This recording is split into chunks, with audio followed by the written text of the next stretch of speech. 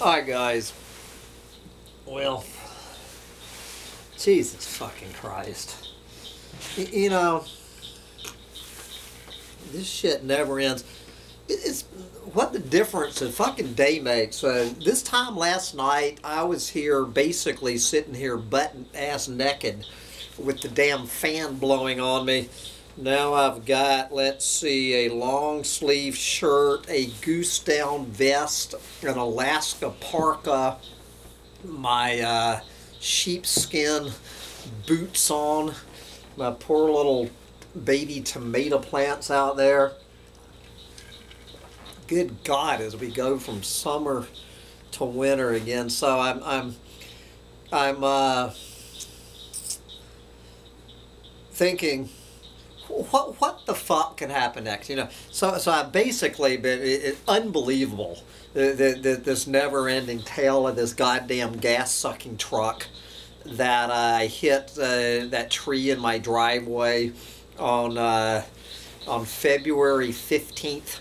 Still dealing with this shit. Not even going there. Dealing with that all day. So what I did, I can't believe it. For the first time in, well, I know it's since February 27th, because that's when the message were in my inbox. So I go on to Pile of Fish. You know, I put on this ad about anti-masker seeks anti-Trumper and all of this. If you remember, I put on that ad a couple of weeks ago, just assuming no one was going to answer it. So I forgot all about Pile of Fish, pretty much, dealing with all this other shit I'm dealing with. So I go on to Pile of Fish, and I have not one but two women. Two women, anti-masker, anti-Trumpers, lefty women who are anti-maskers, attractive, they're not fat. They're anti-maskers, they're anti-Trumpers. Don't know if they're doomer chicks or not. We haven't gotten there. But anyway, so I'm emailing one of them, and I mentioned my hip camp. So she wants to find out more about my hip camp. You know, what's a hip camp? So I sent her the link. If you want to see pictures of the hip camp, you just go on, just Google Crazy Crane Campground Hip Camp in Florida, and it'll come up. So I went over there on the page. I called up my own page, and I noticed something had changed. See, I have been what's called a super host, that I have a 100% thumbs up rating. So because I have a 100% rating, because I'm such a great guy and so this is such a great place, I have been labeled a super host, or so I thought. But first I looked under my name. You know, it says host, you know, Sam is your host. And I have lost my designation as superhost. And I'm going, what the fuck? And so I look and find out that I have gotten a bad review. I have gotten a bad review from someone who camped here. And I'm going, what the fuck are you talking about? I think I have like 12 excellent reviews, but I got my first bad review, and I'm going, who the fuck gave me a bad review? So I started digging around, and who it was, I don't even know if you guys remember me mentioning this, because it wasn't that big a deal. I had these guys, this young couple, come by here a few weeks ago. It might have been over Valentine's Day weekend, but anyway, they come here and they bring their dog. We do allow dogs here at the hip camp.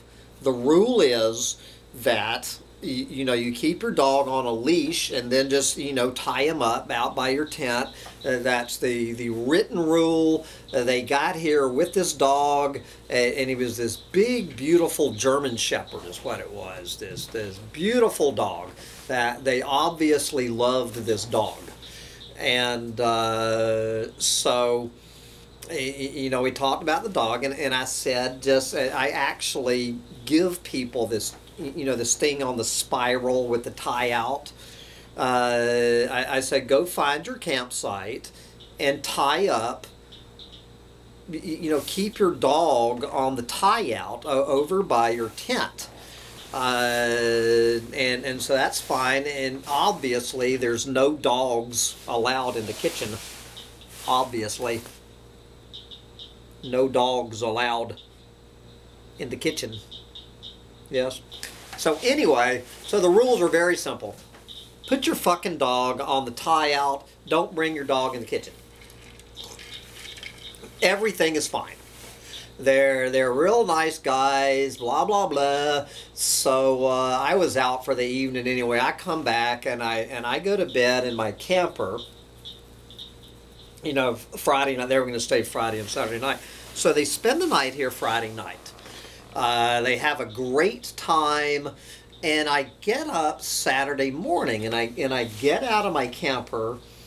And I look over at the tent. I don't see the dog, but it really didn't register because I hadn't had my cup of coffee. They were in the kitchen, here in the kitchen, and I was outside and just kind of talking to, through the screen. They were telling me, how beautiful it was, blah, blah, blah. They were in here eating breakfast and having their coffee and stuff. So here I am on my own fucking property. I guess I just didn't think about the dog.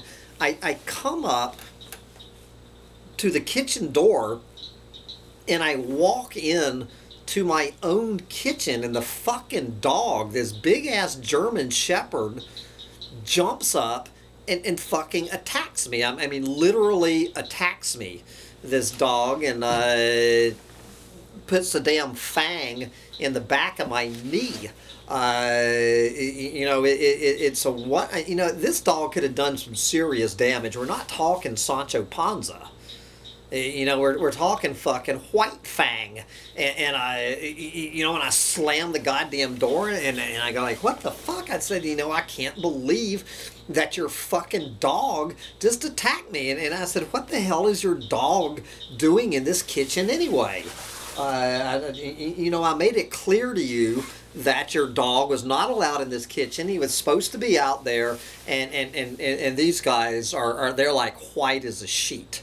They're saying motherfucker, that they're in some deep shit, and so they're getting the damn dog calmed down, and I'm trying to fucking calm down. Dog bites, they hurt like a motherfucker. Those puncture wounds, and this was a big fucking German Shepherd, and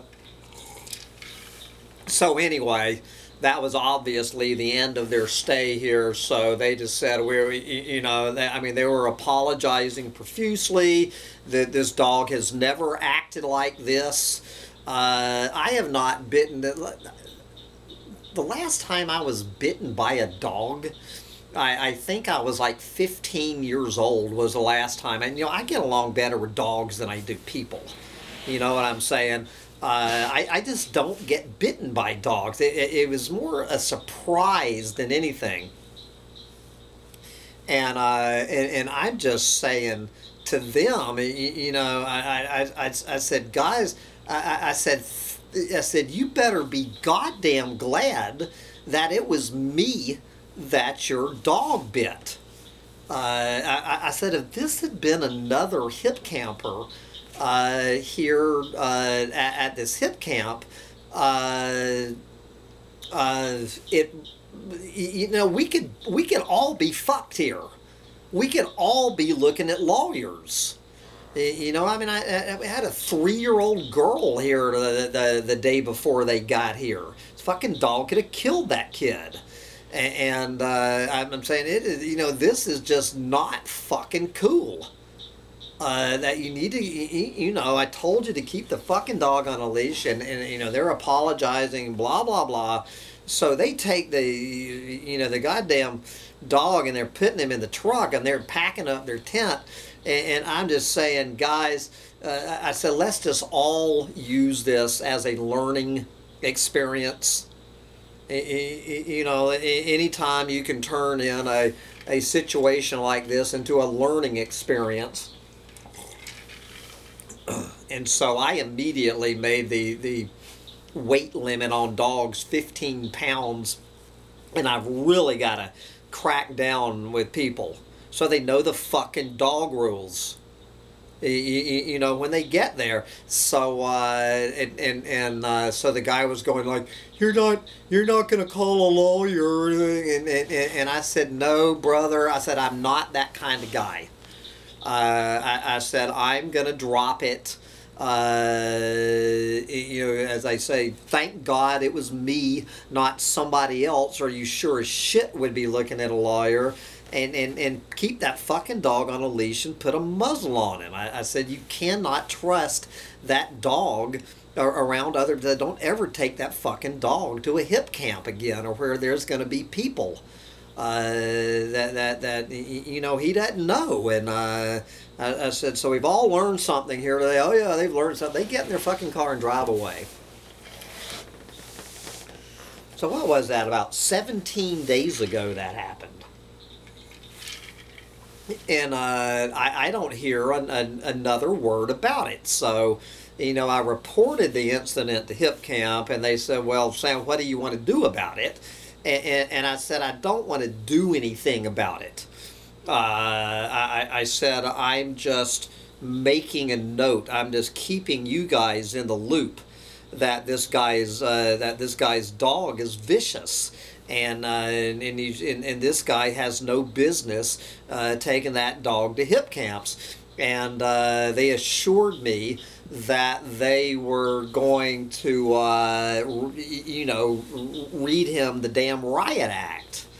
And to keep this from ever happening again. And I said, fine, that's all I can do. So I dropped it, and I didn't think a word about it. Until tonight, and I go on there and find out that this is the fucking son of a bitch whose dog attacked me, who gave me a bad rating as a host. I am the bad guy in here. The first person ever in history to give me a bad rating, and so I lost my super host status.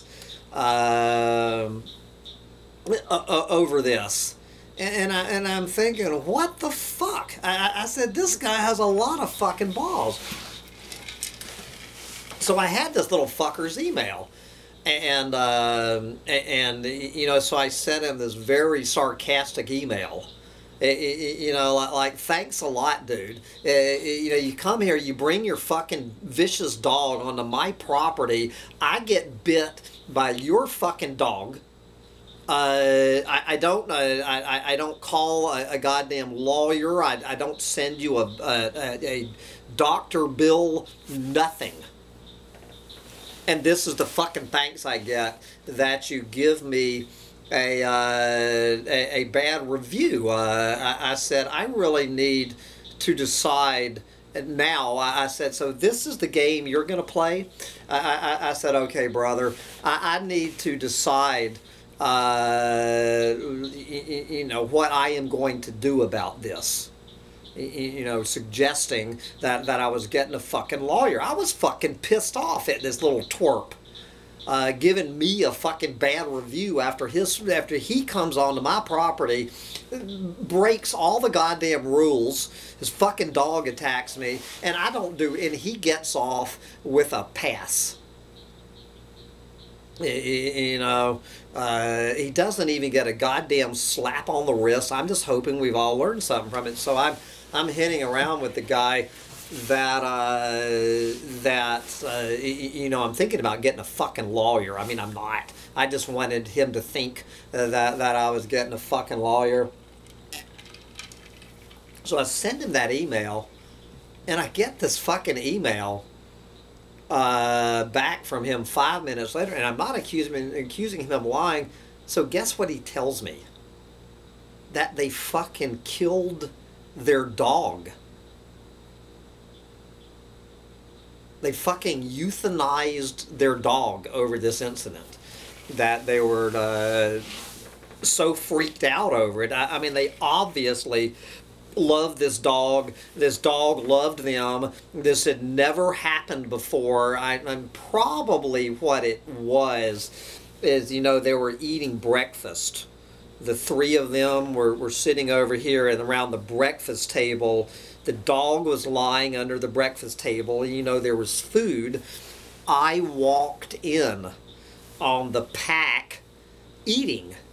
And the fucking dog jumped up and tagged me. It's the same thing that happened when my dog, I don't know if you remember the story from years ago, when my 10-year-old Brittany Spaniel attacked the postman on dog bite, on the U.S. Postal Service's Dog Bite Awareness Day. My little Brittany Spaniel attacked the fucking postman when what he did was, what had happened is my roommate had moved Lucy's food to a different place where when the postman, we actually had our mail delivered on the porch. When the postman stepped up on the porch, he was stepping between Lucy and her chair over here and her food bowl. I mean, he'd known the dog for 6 months, but he you know, you walk in when when a wolf is feeding on a dead moose. You walk into that scene, and the wolf is going to defend their carcass. They, you know, their little wolf brains just kick in. So the dog was doing what wolves do. You know, he was defending the carcass, that I was a threat to his pack's food. So anyway, they kill their dog. They get him put to sleep. I had made no report, no complaint to anybody. This dog, and I believe them when they tell me that the dog had never in his life done anything like this. They were very upset. You know, they were apologetic to me. It was obvious that they were upset, that the dog was upset. And so now the fucking dog is dead over this. And so now, on top of every fucking thing, so I've been bitten by the fucking dog. I've gotten a bad review for being a bad host. I've lost my super host status, and now I have the fucking guilt of that dead dog. I have that dead dog's blood on my hands. You know?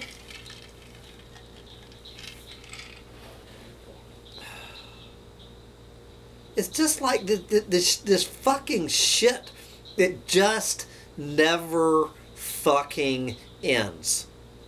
And now, for the rest of my fucking life, I'm going to go around blaming myself for this dog being killed by their owners.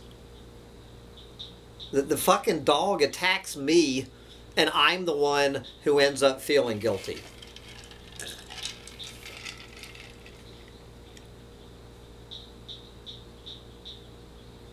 There's got to be a fucking short story or a novel in here.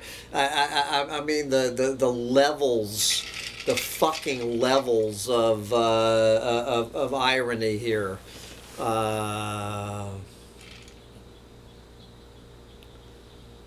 Anyway, well, it's Wednesday night, but this is going to count as my goddamn Depressed Collapsitarian. And okay, and all right, and this is just happened about an hour ago. So this is how my day started today. Is, you know, my next door neighbor who's visiting Texas, so I'm here, you know, watching the place for several weeks. So I get an email from my next door neighbor this morning who's now in Texas. She tells me that her cat is dead. You know, one of these cats that I'm somewhat supposed to be looking out after. And so I said, darling, I said, I'm sorry your cat is dead, but I'm not surprised. I thought that these goddamn coyotes had killed it. We have these coyotes, you know, coming over here. They kill a lot of cats and stuff. And so now, and so I'm talking to her about these coyotes, and she goes, what the fuck, you know. So now what she has done, she has hired this coyote killer to come over here, and where the coyotes are living out in this island about 100 yards off of the lake shore. You know, I'm on the mainland, I'm on a peninsula, and these damn coyotes swim over here, and then, you know, they knock over the trash cans and all of this stuff. So I thought the coyotes had killed the cats. And so now she has hired this guy who's coming over tomorrow, who's going to go over to the island and poison the coyotes. They're probably over there, you know, with their puppies right now. So I ran my fucking mouth about the coyotes. So now I've got I've got a dead German Shepherd's blood on my hands, and now I've got this fucking redneck coming over tomorrow, probably to take a fucking airboat over to this island to poison that family of coyotes.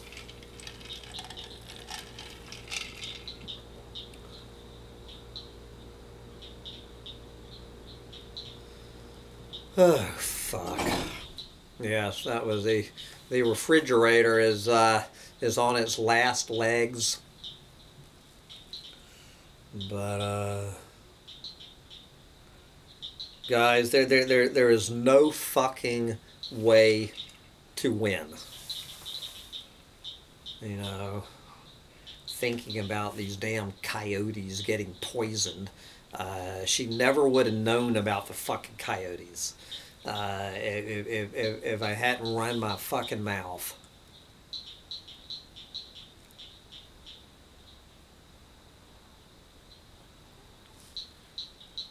It sounds like we have a cow in distress.